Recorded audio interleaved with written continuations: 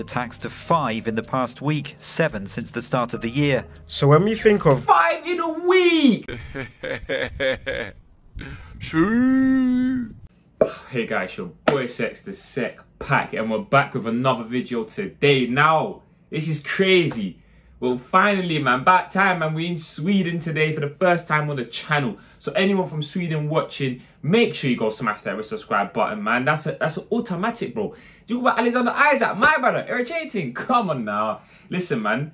This is crazy. This is something that I've actually heard about prior to this reaction, but obviously it's a good thing now that I think it's Kid Nerd, if I'm not mistaken, done a video on this. But today, man, we've got the deadly beef inside a small Swedish town, Shottaz versus DP. This sounds like a fucking dissertation title for English language, bro. This sounds like a novel, bro. What kind of title is this, bro? The deadly beef inside a small Swedish town, bro. If I read that sentence here outside of this context of drill, bro, I'll think that there was some next microbacteria in the beef, bro, over there. The cows were just infected and the Swedish town got smoked, bro. Do you know what I'm saying? But in reality, we got some mad crazy drill beef right now. We're gonna check this one out. Been a while since we had a little documentary on the channel, but I really do enjoy these reactions. They're a little bit longer, but do you know what I'm saying? It's one of them ones you just get the bake off, head straight into it. So before we do, go get your drinks, go get your beveraginos, cappuccino, frappuccino, lappuccino, soon be subscribercino. But yeah, go get your drinks and that, man. Don't lack, man. This is a good video coming up. Make sure you like, comment, share, smash that red subscribe button. Follow all my socials. Run up the Instagram to 2K followers as well. Hit me up on there too. And make sure you drop any video suggestions you want me to check out down below in the comment section. Without further ado, man, we're not going to waste too much time. The deadly beef inside a small Swedish town. Let's go. 2 men in their 20s have been shot dead in Stockholm in an apparent gangland kill. This started aggressive, bro. This started like Modern Warfare 2 when it's like, you know, it does all that mad sounds at the beginning, you load up the campaign. And it's like, puts CIA and them things there, and you're like, wow, Agent Price, all them things there. Or was it Task Force 141? Big. If you know about that, I'm not gonna lie to you, bro. You're invited to the birthday party. 2 men in their 20s have been shot dead in Stockholm in an apparent gangland killing. Swedish police say they were sitting in a car. I'm not trying to pause too much, but Stockholm's not a small town. Isn't that the capital, if I'm not mistaken, for Sweden? Come on now, man. This geography thing is just... I need to make it more difficult for myself. In a suburb northwest of the capital where gangs have been fighting turf wars. It brings the number of dead in such attacks to 5 in the past week, 7 since the start of the year. So when we think of 5 in a week, nah, that's a bloodthirsty, bro. That's a bloodthirsty, bro. That town officially has a bloodthirsty middle, bro. That's insane. In a week. Nah, between two, nah. gang warfare, we maybe think of America, England, or maybe some third world country, but not Sweden. In this video, we will be going through a deadly war in the capital city of Sweden called Stockholm, which despite Sweden being a country of only 10 million, made Sweden have the highest gun deaths in the whole of Europe in 2018. Let's get into it.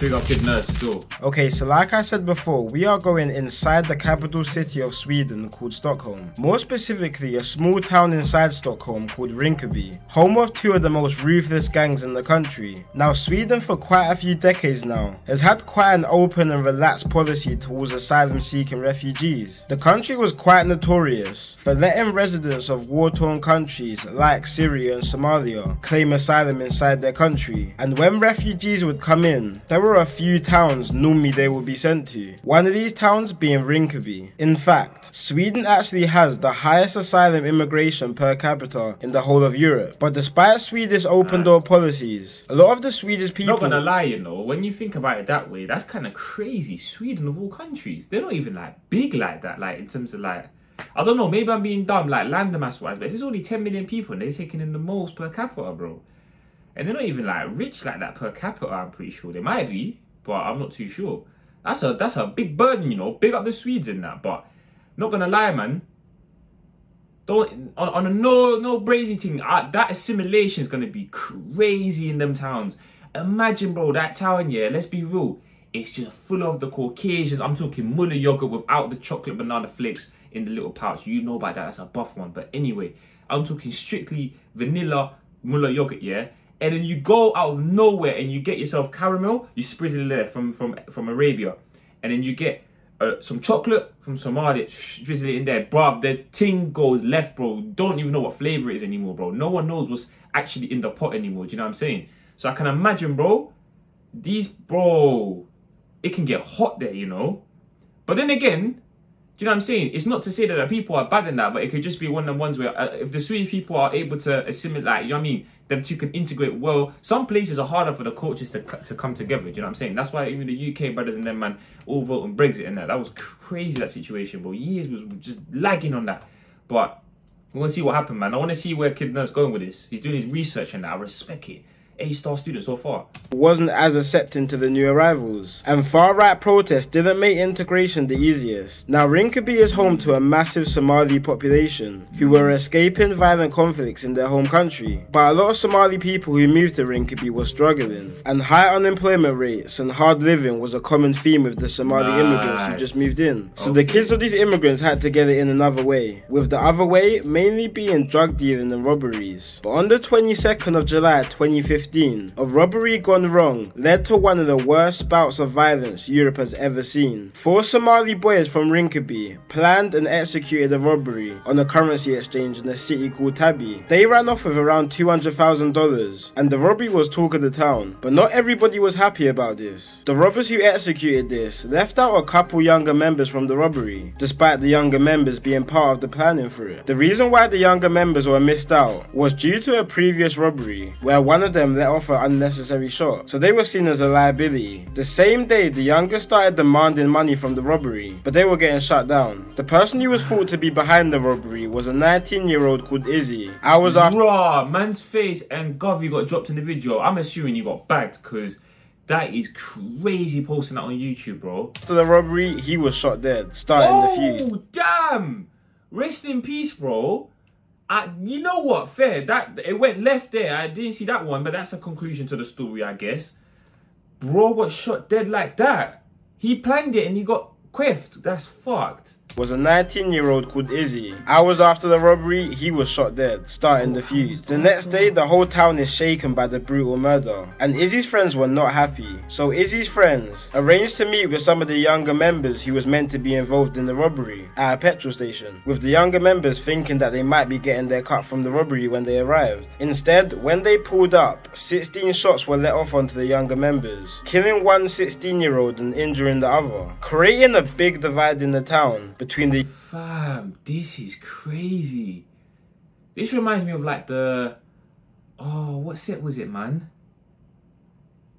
I forgot now, man. But even still, it kind of reminds me as well of the YG sort of beef in New York, and like apparently these sets at some point the olders were all kind of linked up, and then accidents happened and situations went wrong, and then, do you know what I mean, beefs happened and then sets split. But that's— so they're from the same gang. They were from the same gang. You know what it is? That's crazy though. The youngest put the work in. They planned it. The oldest executed it. They risked the jail time, really and truly, yeah? And then they got the bread. The youngest say, nah, you violated thing. But then the oldest say, nah, but we let you before. And then you bust off shots and that's getting us hella heat, bro. I get that. That's a tough situation. No one's really wrong in that. I can't lie. In terms of thinking what they want out of it, no one's really wrong in that. But at the same time, I think the oldest should have swung them a little something, man. A little change, man. And a lot of lives would have been lost, I think. That would have been the easiest solution, I'll be real, from what we know. But we're going to hear the whole story. Never jump to conclusions, do you know what I mean? 16 shots were let off onto the younger members, killing one 16-year-old and injuring the other, creating a big divide in the town between the younger and older Somali group of friends, with only 2 to 3 years separating them, with the older group who supported Izzy later calling themselves Shottaz, and the younger group calling themselves DP or Death Patrol. Now Rinkeby is a small town, real small, with less than 20,000 people living there, and a lot of the Somali community already knew what was less than 20,000 people, you know, you can fit 3 of that town in the Emirates. Crazy. About to happen, with some of the kids even relocating quite fast after these 2 days of carnage. But for a while, it wasn't looking like a big issue inside the town, with only little spouts of arguments and fistfights, but no one was getting killed at this point. In Somali culture, there's something called blood money, where the families of the deceased get together with the families of the murderers and discuss to pay a price for the murder. The 2 families of the murdered got together, but couldn't agree on the blood money ritual, but they did plan to have both— Is that true? I didn't even know that, you know. That's kind of mad, because I'll be real, fam, like, we don't really have that in Eritrea, to be fair. So obviously East African thing might just be strictly Somali type culture, but you know what it is, I understand it though, because in that side of the world, bro, it's not different where I'm from as well, bro. Like, it's not as simple as you just kill someone and then like, yeah, whatever the murder, you go to jail and that's it, bro. Like, people's livelihoods, their families will starve, bro, because a lot of time, bro, the males especially, man, like they're doing work, they're there to look after the family when they're older, the parents when they're older. Do you know what I mean? So it's like, you're just not only like took a life, bro, you really, do you know what I'm saying? You put a family or whole family in jeopardy, so you got to pay a price for something. I understand that. The murder to be buried next to each other to show some unity, bro. But they did plan to have both of them murdered to be buried next to each other to show some unity between the two. But this piece was cut short on the 2nd of December 2016. A member of the Shottaz gang called Indiana was visited by his brother who was living abroad in university. Indiana and his brother were spending some time together before his brother had to go back to uni, so visited the local cafe to get some food. Out of nowhere, 2 masked gunmen from the Death Patrol ran into the cafe and started letting off shots. The 2 brothers tried to escape but got trapped inside the washing room and both were shot to death, despite the brother not even having any affiliations, just being on a quick break from uni. This caused outrage. Bro, rest in peace to both of them, but man, that's sad. That's sad, man. When you think about it as well, bro, these brothers came from war, bro, do you know what I'm saying? Like, hey, this thing's bugging. But these men came from war, yeah, and it's like, I can't even, bro, that's mad. Like, your family done the most to get you there, bro. And he's doing the right thing as well, man. Man was going uni and that, trying to sort his life out. Do you know what I mean? Build a stability and that, and he lost his life, bro. And forced everyone from the small town of Rinkeby to pick one side, Shottaz or Death Patrol, and the beef starts to intensify. December 31st, the man is shot in his car that is linked to the Death Patrol gang. He's shot 4 times in his legs, but left with non-life-threatening injuries. Next day, another man from the Death Patrol side is shot. This time he dies, lying on a residential street with a shot to the head. At this point, police are fed up and so are the Swedish nationals. Man, and the far-right movement... Man said fed up. Nah, man, you can't say you're fed up, bro. It wasn't like they was accepting it, bro. Like, it's just, it was a bit mad. To their head. At this point, police are fed up and so are the Swedish nationals. And the far-right movement in the country starts to grow, with protests storming throughout the country, with Swedish nationals wanting immigration to stop inside their country. On the other side, the immigrant population of Rinkeby were also not happy. They believed they were being targeted by police and were starting to be unjustly dealt with. Early in 2017, an alleged violent drug-related arrest near a metro station left the residents of Rinkeby to have enough, and large riots started storming throughout the city, which led to looting, arson, and even fights towards the police. Man, no, I'm not gonna lie, man. That's not the way to go about it, bro. Like, I don't get the rioting thing. I know what it's on. I get the meaning, but just what I say, I don't envy the police, bro. Like, them man there, I'm not gonna lie, bro. They can be on fuckery sometimes, bro. But at the same time, bro, they're the real ones that at the end of the day, bro, if something goes left, bro, they're gonna have to deal with it in the country. But same time, bro, how do you deal with that? Like, because I kind of get both sides a bit. Like, obviously, the man them are moving mad. They're dishing corn like it's like they're, do you know what I'm saying, back home, growing it on the crops, bro. They're just slapping everyone with the corn in the town. And obviously, the Swedes, we don't know, as far as Kid Nurse, like, video saying, like, what it was on before. Because, well, you know, there could have been white gangs doing the most as well. But then no one said nothing. But as soon as the Malis came, or the East Africans came, or whatever it was, yeah, they started moving mad about it. Like, it could be that, or it could just be that the town really wasn't active. And as soon as the immigration came, it went mad, which I can understand at the same time. But how did the police deal with that, bro? Do you know what I'm saying? If you lot were the Met Police, I'm talking PC Anderson promoted, yeah? Now, his name is PC Anderson, Swarovski. Then what are you gonna do? I don't know, bro. Because you gotta do your thing to pattern these gangs. And obviously, the majority immigrants in these gangs, from what Kid Nurse said. But you can't just be out here harassing people for something they ain't done, bro. But then how you gonna know who done what, bro? It's crazy, bro. I would never want to be a Fed, bro, because that situation, it takes a lot of careful behaviour, bro. Do you know what I'm saying? You cannot treat people wrong for something they ain't done. Do you know what I'm saying? But these man are moving mad, bro. It's like LDs they're in the whip playing LD live corn, bro. They want to give it to everyone. people were injured and 2 arrested. This came days after the former President Trump let off a speech towards the migrant crisis in Sweden, saying immigration is a big factor towards the violence which is taking over the country. And the country was starting to get split in half, with integration between Swedish nationals and migrants as bad as ever, with areas like Rinkeby even being called no-go zones from nationals and the press, and Islamophobia and racism on the way up. But this didn't slow down the beef in the area, and it was the 8th of January when the Death Patrol gang struck again, this time in a pizza shop when Hamza Abdi, a member of the Shottaz gang, was shot twice in the head. The shooting was called— these men are just doing headshots only. Are you deep? This is, bro, these are assassinations, bro. That's really what it is. It's fucking assassinations. These aren't like shootings like we know shooting. At least how I know shooting. In ends, bro, you don't see many man ever getting headshots, bro. Like as if it's planned, bro. Like once a year maybe in the whole of capital, bro. Twice a year, like in terms of the gang beast. But this is, bro, side by side, they're catching man lacking. But it's such a small town. Where can you hide, bro? I get that as well. Where are you gonna hide? It makes sense. Like this little square here, bro. At least a couple M's are happening here, bro. That's crazy. And surveillance, and the police was desperate to find the killer, but it was seeming like this would be another unsolved case for the Swedish police, until 2 young boys were caught doing the robbery 2 months after the killing. One of these boys being a 16-year-old called Shaki. After they were caught by the police, they raided Shaki's house, where they found the same gun and clothes which were used in the murder of Hamza Abdi the month previous. They also matched Shaki's body type to the body type of the shooters. Now, Swedish sentences and prisons are very light compared to the rest of the world. Sweden has quite a different type of prison system to most countries, and they focus more on changing and helping the prisoners instead of punishing them. Like, the prison rooms look like uni accommodations, and it actually works with Sweden having the lowest reoffending rate in the whole of Europe. So even despite Shaki committing a murder, he was only sentenced to 3 years in the youth care unit. Okay, that's crazy behavior. That's crazy behavior. Run me the blood money now, bro. Run me the blood money now, bro. I'm not taking no 3 years, bro. Nah, bro. If that was me, bro, my brethren, my family, bro. Nah, bro. 3 years? Nah, man. Nah, man. Put, bro, Buckman on the wing, bro. I will do it, bro. Like, that's crazy. 3 years? Nah, man. I get the rehabilitation for the mental configuration, but nah, man. 3 years is brazy.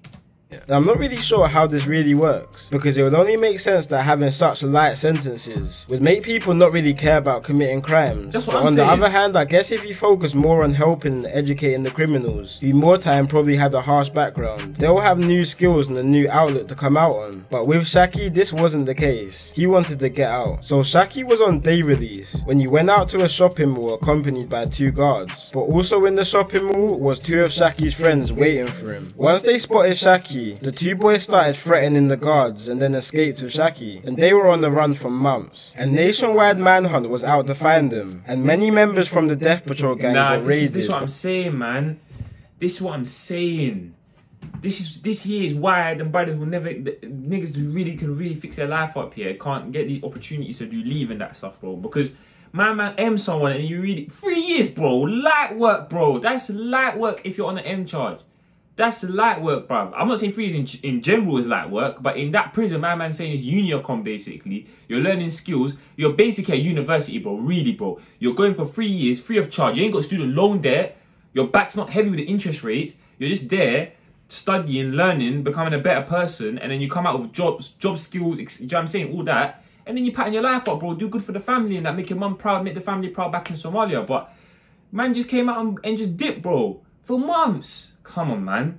Was out to find them, and many members from the Death Patrol gang got raided, but there was no luck, until a basement outside Stockholm was raided, and 2 members of the Death Patrol and Shaki was all found and arrested, with Shaki being sent back to serve his sentence. Now, if you know your geography, you'll know that Sweden borders another country called Denmark, but unlike Sweden, Denmark hasn't really seen much gang violence. In fact, Denmark is rated the 3rd most peaceful country in the world, but on June the 25th, 2019, Denmark was subject to something that no slower than expected. So 3 members of the Shottaz gang arranged to meet a Norwegian musician to network and make some tracks together. So they took a 7-hour drive from Stockholm to the capital city of Denmark called Copenhagen to meet up with the musician. But what they didn't know was that the musician had actually led the 3 Shottaz members into a trap. Waiting for them in Denmark was 5 members of the Death Patrol gang. Okay, so this is basically GTA heist, bro. These men are going international now.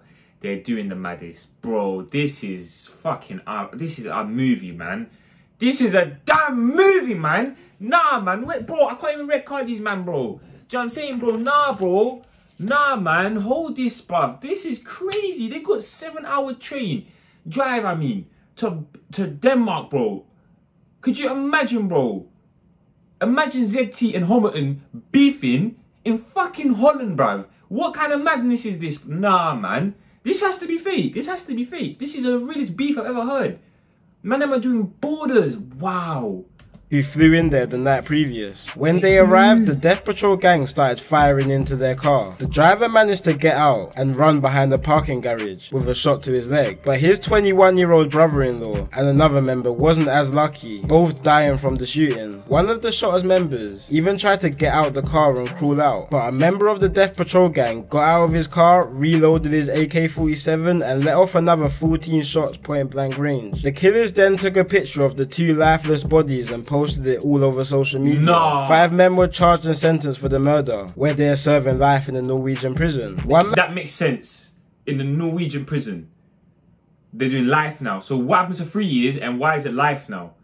I need to learn this system because it could be like actually smart, bro. I doubt Sweden are not dumb, bro. Do you know what I'm saying? Very advanced country, but I need to understand how one brother got 3 years and then the rest of them brothers got life.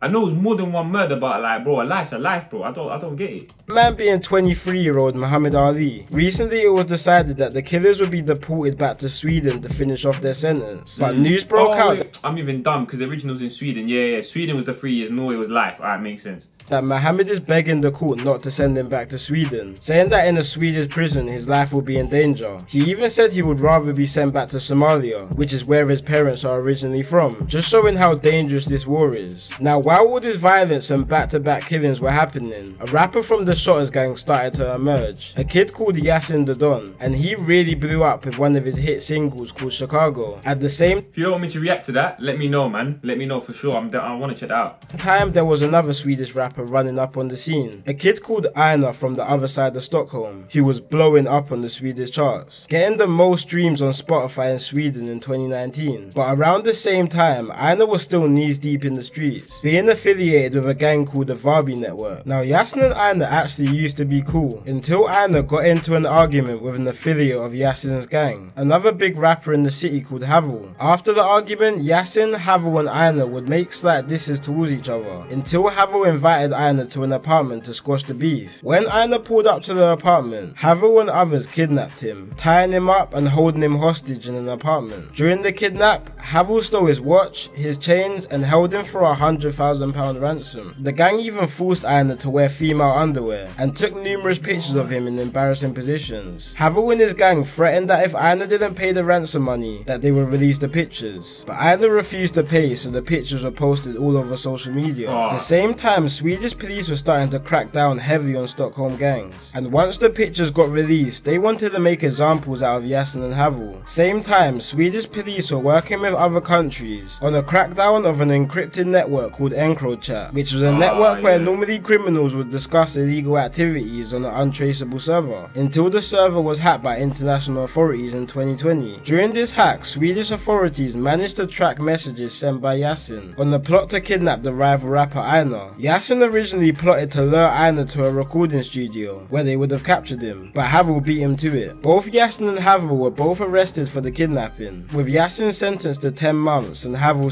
I'm not gonna lie, what's the relevance to the Shottaz and the DP? That's what I'm trying to understand, and maybe it might come in a minute, but I don't really know. Sentenced to 2 years, but the court wasn't happy and wanted longer sentences. Man said 10 months and 2 years. I just got that for kidnap. This is young. This is doing 7 or 8. and they got 10 months. That's brazy. But to do this, they needed Einar to testify against them at court. Several months later, Havel's little brother is shot and killed, and Einar was the #1 suspect for this, but they had no evidence against him. But regardless of this, the court was still persistent on getting Yasin and Havel's sentence increased, but Einar was still refusing to testify. So the police set up a false pickup from Einar's apartment, so he'd have no choice but to go to court. That same night that decision was made, Einar was shot dead with 1 bullet to the head and 2 to the stomach. Whoa, I'm missing something. He went from, they was gonna pick him up from the yard to take him to court, and he's just dead now. False pickup from Einer's apartment, so he'd have no choice but to go to court. That same night that decision was made, Einar was shot dead with 1 bullet to the head and 2 to the stomach. No one knows the exact motive for the killing, but generally people think that it's because Einar was about to testify on the kidnapping. The shooters released videos on Snapchat just before the murder, with masks and the same Glock that was used for the murder. After the shooting, the killers released another video playing one of Einar's songs in the background, with the caption 1-0, but still, no one's been charged for the rapper's death. Yasin has since been released from prison for the kidnapping, but the feds still have him under investigation and could possibly rearrest him for more serious charges to do with the kidnapping. He's also still a potential suspect for a murder on one of his own gang members that took place on New Year's Eve 2019. A 20-year-old Shottaz member called Vincent was shot dead in the back of a cool. So he shot, yeah, I'm dumb, yeah, because he's a Shottaz member. Cool. I forgot that. Car in the early hours on New Year's Eve. In the car was 4 other Shottaz members, including Yasin. In the hours before, Snapchat footage shows Yasin and Vincent eating at a restaurant just moments before the murder. There was even footage of other members in the car giving Vincent a present. Police believe this was all recorded to try and cover up the Shottaz members' motives for the killing. Straight after the murder, Yasin booked the first morning flight to London, but was arrested shortly after. Evidence shows the brain is not there right now, unless I'm missing something. Why would you fly to London, bro? London, bro? They'll bag you and send you back, bro. They don't give a damn, bro. Do you know what I'm saying? They don't give a damn. That the shot was fired inside the car, and once they detained Yasin, man they said YNW Melly vibes. also found gunpowder particles on his clothes. Police say a possible motive for the murder was that Vincent had been getting closer with another gang in the area, but for now, Yasin and other members have all been released due to lack of evidence. Anyway guys, I hope this gives everyone a bit of insight into what is going on in Sweden. I'll probably start doing more videos covering different countries, so drop in the comments what you want me to cover next. It's been your boy Kid Nerd, and peace out. Bro, Yasin, this brother got 9 lives, bro. He cannot get caught lacking, fam. He's serious. How he's busting case and getting on bail and no evidence and NFAs and that, I don't know. But this beef, bro, this really opened my eyes, man. I'm not gonna lie, enjoy this video, man. This thing is crazy. So many headshots, bro. This must be the maddest beef I think I've ever seen, bro. Like, really. It's not even about the numbers, man. It's the killings, the rapid ability, bro.